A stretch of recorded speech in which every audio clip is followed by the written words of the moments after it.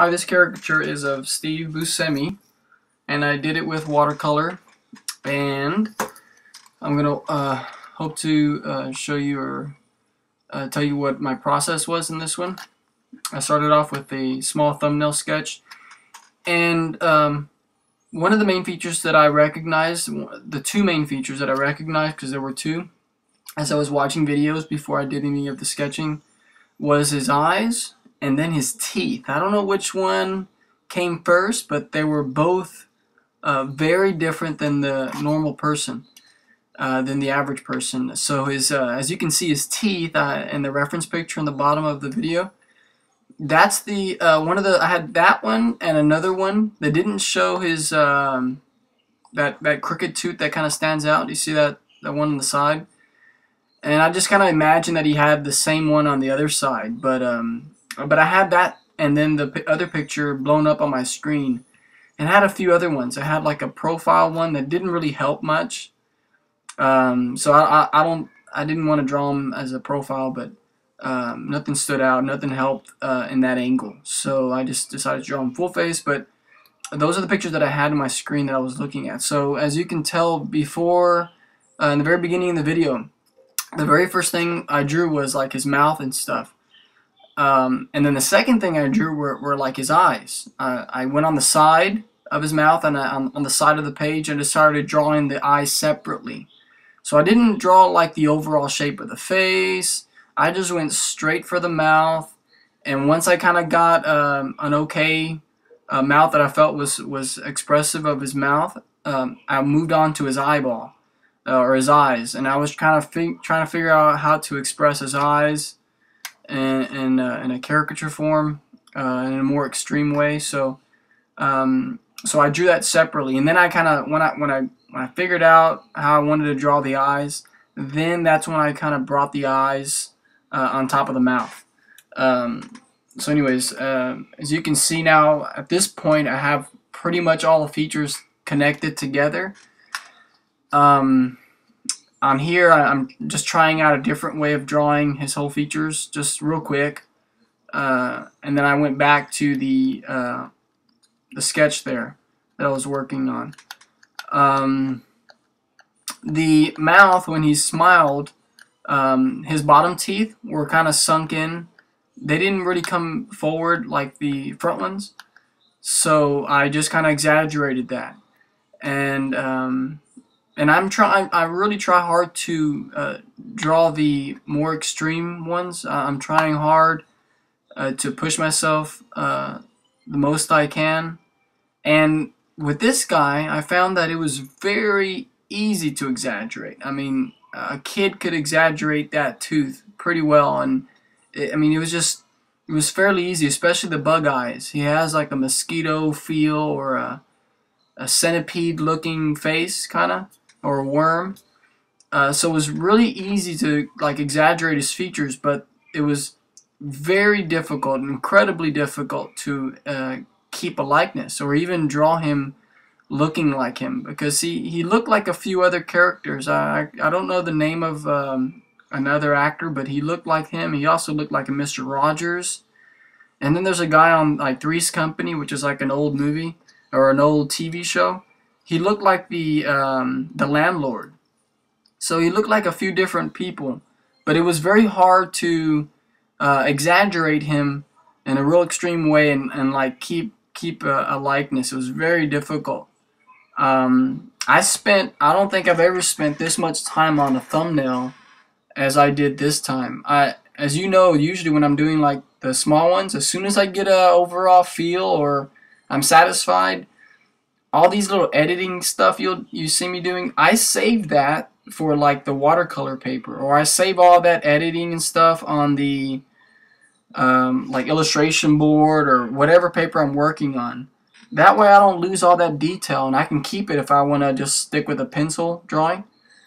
So I normally save all that, but I just was really kind of frustrated, and by the time I knew it, a few hours had already passed, and I was already into like maybe 3 hours into this little thumbnail sketch.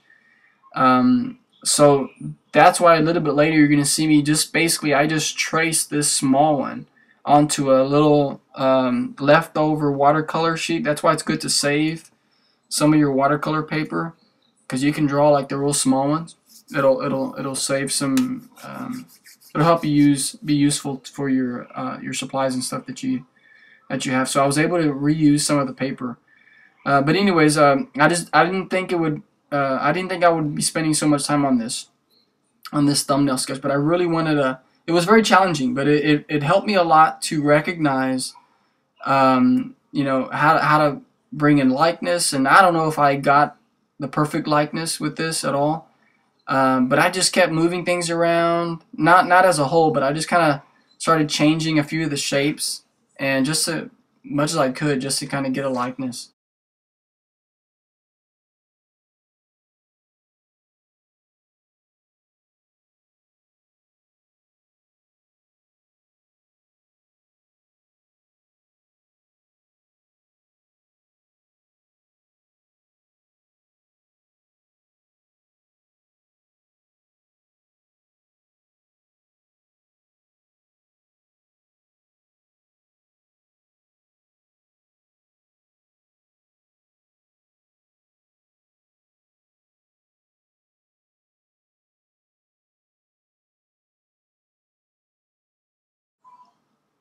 So he was fun to exaggerate, but very difficult to you know, make it recognizable or to capture his essence. He for sure, I don't know, he had like a creepy feel to him. I don't know, maybe it was just his teeth and his eyes, but so I wanted to capture all that creepy stuff going on. But anyways, he had a lot of different angles, a lot of different shapes in his face. And Axel, my friend here, he lives in Houston, and he's a good artist. And he said that the pupil needed to be bigger, and that got me thinking. Okay, so I as you can see, I drew like the white. I drew that whole eyeball in there. And and the sketching right now, I just got back from work, and I was thinking about that. So I came back to sketching, and I just made it bigger and just decided just to knock out the white and just keep like the eyeball, the color, and then enlarge the pupil. And I don't know if it helped a little bit, but it did make it look cool. So kind of like the sockets are holding the eye, and it's kind of bug-eyed a little bit, as though we're like I don't know, like a little cup or something. But that does benefit to ask other artists and to kind of get feedback. I was also told that I needed to kind of, you know, when I do these extreme ones, that you lose a lot of likeness, and I agree. I agree with that. A lot of times you can lose a lot of likeness, but you know, you can also gather and you can get a really good likeness by drawing someone real extreme. So I mean, I also agree that you could capture someone's likeness even better than you would something that's a little bit more milder or something that's more portraity. I believe you can also get a really good likeness, if not better than something that's kind of mild. So it's really up to the style and up to the artist to capture the essence, whether they are drawing something extreme, and that's just kind of personal preference, whether it's something extreme or mild. The concept is the same as far as gathering something from someone's photo or video or someone that you know or see, and you know, gathering the unique items, the unique features about them, and capturing the essence in those features and exaggerating them, whether it's making something bigger or making something smaller. But as you can see, I am at this point sketching out what I saw. I just really didn't want to, you know, make it really large. I didn't want to go about the thought process and making it larger and doing all those things. And I was kind of, I had spent a lot of time on this, so I was already kind of tired from sketching, and I did learn a lot already at this point. So I just wanted to just trace it real quick and just color. And I colored on the top of this regular paper. As you can see, it's two different sheets of paper. It wouldn't really have worked out. Plus, it's like maybe 80 or 60 pounds. I think it's like 60 pounds. And the watercolor wouldn't really have, it would have messed up the paper. It would have started wrinkling. So I just got some scratch paper watercolor paper. And I'm using these really tiny brushes. I got this brush from Michael's. It's like a Hobby Lobby. It's a red one that I was using, and it's real long, it's real thin, and it's not the one I'm using right now in the video, but I tried out the new brush that I'm talking about, and it didn't really, I thought it would help, because it's so long. I thought it would hold more of the ink or paint, and I wouldn't have to be coming back to get more ink from the palette as often, but I was wrong. It didn't really do that. So don't get those really long brushes. Just get the thin ones, and like I don't know, an inch long or half inch long. But I got one that was like, what is this one? Maybe 2 inches. That's really long. It was too long, and it wasn't bending as well. So anyways, I just stuck with my old one, the white one that you see there that I'm using. That one I actually got out of Hobby Lobby. It was like a pack of 4. It was a pack of 4, and that was the smallest one in the pack of 4. I think it was like $7 or $14 or something. I think it was like 7. And I've been using those for like years, so they're I feel comfortable with them. They're starting to bend a little bit because I leave them in the water in the cup a little bit too long, or I might have left it overnight one time. But they're starting to bend, so I'm used to those. So I'm used to them, and I would recommend draw with whatever you're used to. With the watercoloring, I normally start off real light, and then I just kind of get darker. And most of the time when I'm watercoloring, maybe like 70s, maybe 40% through, especially in the beginning, like in my mind, I'm thinking, okay, I want to quit. Okay, I want to start over. Oh, maybe that's bad. This is not looking good. This is not looking good. I kind of have that thinking. I don't know why, but I think like that most of the way through, and then towards the end, or maybe halfway, I don't know where it is, and then I started saying, okay, this is kind of working out how I imagined it. And because I guess that's how it works in watercolor, you have to kind of be patient, and it's really tempting to get the real dark ones and start watercoloring the exact paint or the exact colors. But anyways, it takes a lot of patience. And I think that's the same with acrylic too. It just in the beginning, it's like, oh man, I should start over. I think I should just quit, do it another one. But just keep at it, I guess. Warming up is important. In the beginning, I forgot to mention, I didn't have like Nate's book, but I went to his actually his website. I think that's where I went.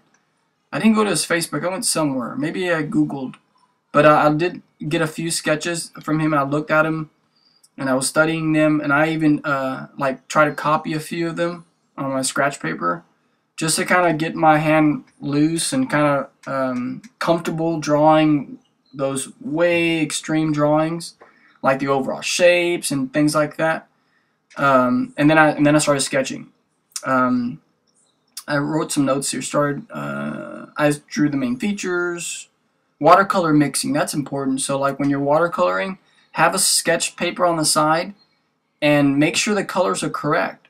So like if you're mixing something, test it on another sheet of watercolor paper or just some regular paper. Test it to see if that's the color, and then eventually you won't need that sheet because you kind of get accustomed to seeing the colors on the palette, and you won't really need that later.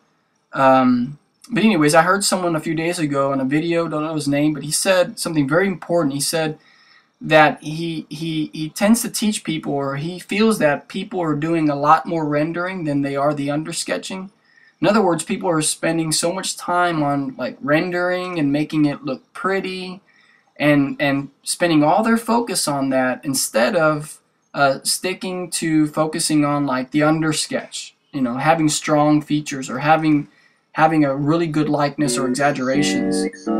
And I agreed with that, and I thought that was really good. And he said a lot of times the digital artists, they tend to do that. They get a quick sketch and they go right to rendering because they're so excited. And but you know, it's important that we focus on that. So anyways, digital is just a tool, but it's good that we focus on like you know, the important things, which is the foundation. So anyways, thanks for watching.